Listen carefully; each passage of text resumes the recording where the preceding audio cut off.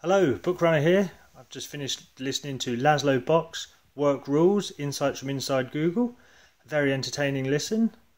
Lots of stories woven in between learning on how to build and manage your teams and organisations.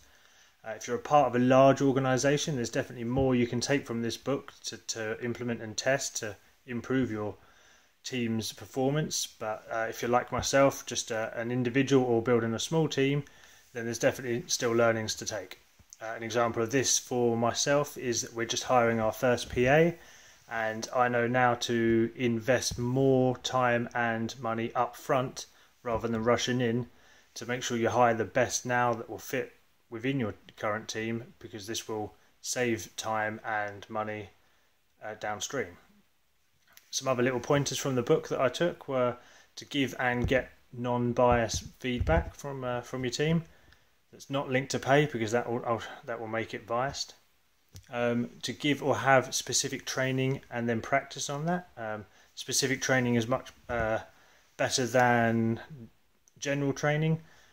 For example, in my endurance running now, rather than general training, I've gone very specific and working on phase 2, which is runs under 150 beats per minute.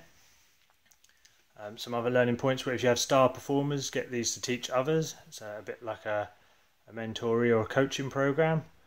And another subject that was quite interesting was nudging, which is the method of changing people's behaviours by making small little changes or just displaying information notices that without removing choice makes people make better decisions.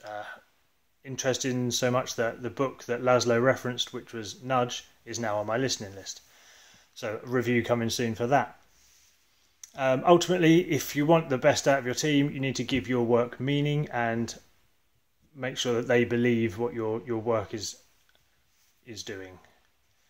If you're in a rush, just listen to chapter 15 as it lists all the action points out. But personally, I enjoyed listening to the whole audio because of the stories from Google themselves. The products and methods that they've tested were quite fascinating.